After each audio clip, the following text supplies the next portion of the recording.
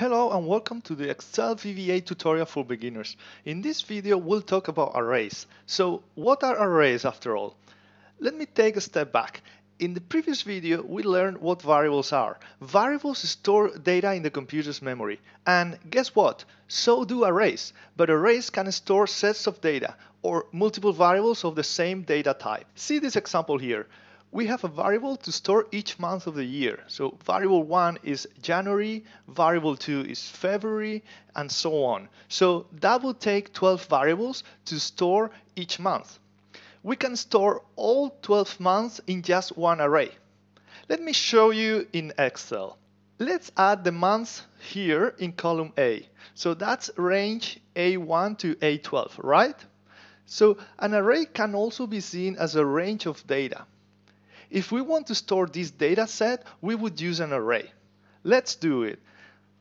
We can name arrays following the same rules that apply to variables, and we declare them in the same way too. So we can use dim, static, public, but there's a small difference. An array declaration generally requires the number of array elements in parentheses, and that's for fixed size arrays. If not specified, the size can be changed during code execution, and that's a dynamic array. We're gonna see that later. We could declare an array for this example in several ways. So, for example, dim month array 11, and I'll get to that in a moment, and as a string. So that's exactly the same format we were using for variables. Now we could also do dim month array 0 to 11 as a string. That's a total of 12 elements, right, starting at 0. And we could also do, and this probably makes most sense, dim month array 1 to 12 as a string.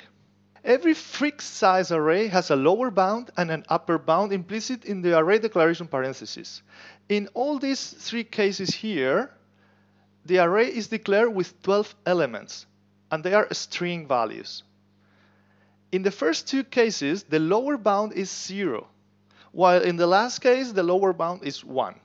So if only one of the values is given, that's the upper bound, and Excel sets the lower bound to 0.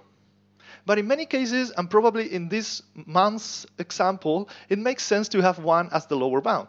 So we can use this other declaration, 1 to 12, or option base 1 in the declaration sections here at the top of the module. So with option base 1, this one here is gonna start now at 1, and it's only going to have 11 elements, so we need to change this to 12. The second example would keep starting at 0, from 0 to 11, and the last example will be the same. So any array declared with only the upper bound will start at 1. We can use L-bound and U-bound functions to get the lower and the upper bound numbers as follows. So let me show you. My array upper, we're going to put it in this variable, so equals ubound month array. And if we display this in a message box, for example, it's going to give the upper bound of this array, which is 12. Or we can also get the total number of elements in the array in this way. So my array total elements would be ubound of month array minus L-bound of the month array plus 1, and that would be the total number of elements.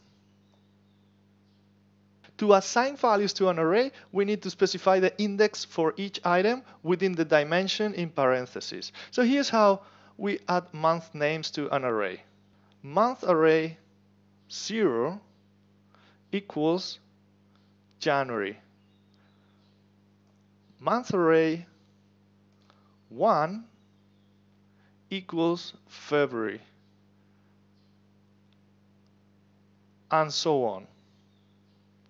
Or if we keep the option base up there, or if we declare it with 1 to 12, that would be actually month array 1 for January, month array 2 and 3. And now that's simply the way to read the value in an array is with month array 3. So if we put that in a message box, it will give us, in this case, March. But there are other ways or other methods to populate arrays in VBA. For example, considering that the data is in range A1 to A12, we could rather assign values to the array looping through the range. And we've learned how to use loops in the previous video. So if you don't remember, please check it out. So let's declare R, for example, for row as an integer, and then for R equals 1 to 12, month array R equals range AR dot value. So it's going to get the value of each cell in column A, so from 1 to 12, and it's going to put it in the array. Now our array is populated with the data in range A1 to A12. Let me show you that here. This is the locals window. We're going to talk about this later in the tutorial, but for now, this shows the array and the array elements. We can, of course, get the value of each element, of any element, as explained earlier. So if we say message box month array 12, that will be December. There is yet a more efficient way to do it. We can directly assign the contents in a range to the array with the value property. But in this case, the variable needs to be declared as a variant though. And the array will have 2 dimensions. We're going to talk about that later. But unfortunately, that makes things a bit more complicated to access the data. But that's other possibility. So that will be the month array as variant. And then month array equals range A1, A12 dot value. Let me comment all that here and show you in the locals window. As you see now, it has 2 dimensions there, despite we just have data in 1 column. So that has created a 2-dimensional array. We're going to talk about multidimensional array later. We can also assign values to an array using the array VBA function. This function returns a variant containing an array. So it also requires the array to be declared as a variant. So we do that like weekday array. Let's have another array and we declare it as a variant. And then we simply have the weekday array equals array, and this is the array function, and then we put the elements here. For example, Monday, Tuesday, Wednesday, and so on. And we can retrieve and display the data in the array as we did before with the index in the parentheses. So for example, if we say weekday array 4 and we put it in a message box, that will be that. We can clear the contents of an array and free the space in the memory using the erase statement. So simply as erase month array, and we can erase several arrays in one line separated by comma, so comma weekday array. Now let's talk about multidimensional arrays.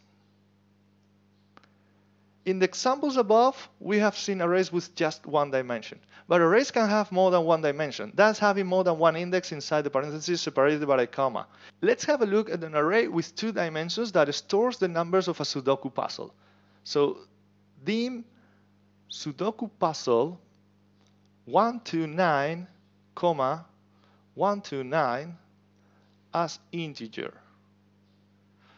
I have here in this other sheet a Sudoku solution.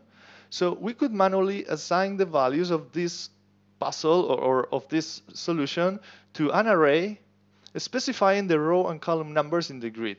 So the row is the first dimension and the column is the second dimension of the array. So for example, Sudoku puzzle 1, 1 equals 5. Sudoku puzzle 1, 2 equals 2. 1, 3 is 1, and so on. Or Sudoku puzzle 2, 1 equals 3. 3, 1 is 9, etc. But we would rather loop through the range to fill the array as shown earlier.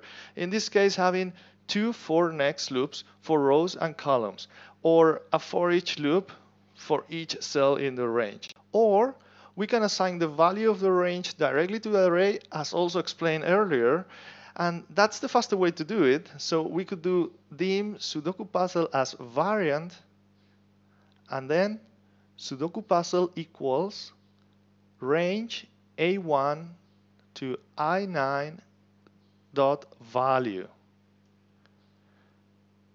And now to get a particular number in the Sudoku, we use the index for each dimension, which corresponds in this example to the row and column in the range, because the range starts in cell A1, so row 1 and column 1. So to get the number in the center of the grid, that would be Sudoku puzzle 5, 5. If we put that in a message box, we're gonna get this number here, right? That's number 1. Now let's see what dynamic arrays are. A dynamic array is an array that does not have any set size, or like those we have seen before. It is declared without the upper bound or range number of array elements by leaving the parentheses empty. So that would be dim myArray parentheses is empty as an integer, for example. Then it can be declared with a given value during program execution with redeem. That can be useful sometimes when having dynamic data that the macro needs to process later. So redeem declaration works in the same way dim does. So for example, that would be redeem myArray 9. But let's see an example to understand this better. So let me move to another worksheet here. And we're gonna add here the weekdays from Monday to Friday only the weekdays. And we're gonna put that into an array. But let's say we don't know how long or how big it's gonna be this data set. So we will declare our array dynamically, and then we're gonna set this to an object variable. And we've learned about variables and object variables in the previous video. So let me call this data range, and it's gonna be a range variable. And we're gonna set data range equals to whatever data we have around range 1 using the current region property. And we've covered the current region property and many other properties of the range object earlier in this tutorial. I think it was in part 4. So have a look there if you don't remember how that works. But this will basically give us the range of data around A1. In this case, it's clear we have 5 rows of data, but imagine you have a large data set. This could give us the exact data. Then once we know the data, let's set the data rows. So let's get the rows of data in this data set, and this is going to be the data range.rows.count. Okay, and now that we know how many rows of data we have, now we can redeem our dynamic array, and we're gonna have it as big as, we're gonna have as many elements as rows, so we're gonna put here data rows. Okay, now the data we're using here is text actually, so we're gonna change here. It's not an integer anymore, it's gonna be a string value. And the other thing we want to change, we want to add option base here, option base 1, because then our array will start at 1. So, and it will match with the number of the row. Now we can start a loop for R, for example, from 1 to data rows. And we can populate our array for R equals range a and r dot value, and we move to the next row.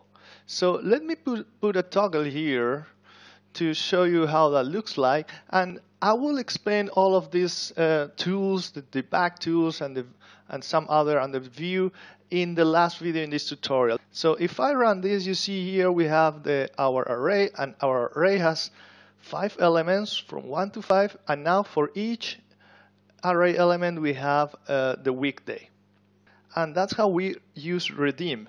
Now if we want to add now some more data to this array, let's say we want to add Saturday and Sunday, we should redeem again my array up to 7 elements. In this case we have 5, and now we want to put 2 more.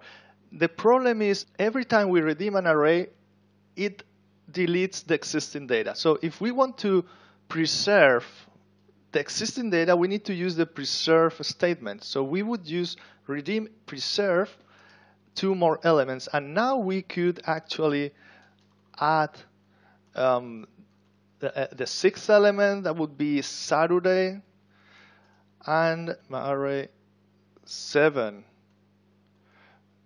that would be Sunday. And now if I put a toggle here and I run this, we have our array here. Let me move it up, and as you see now it has 7, right? The first 5 elements, and then it added 2 new elements, and we added the values for those elements here. So that's how we work with arrays in Excel VBA. In the next video we're going to talk about message and input boxes. See you then.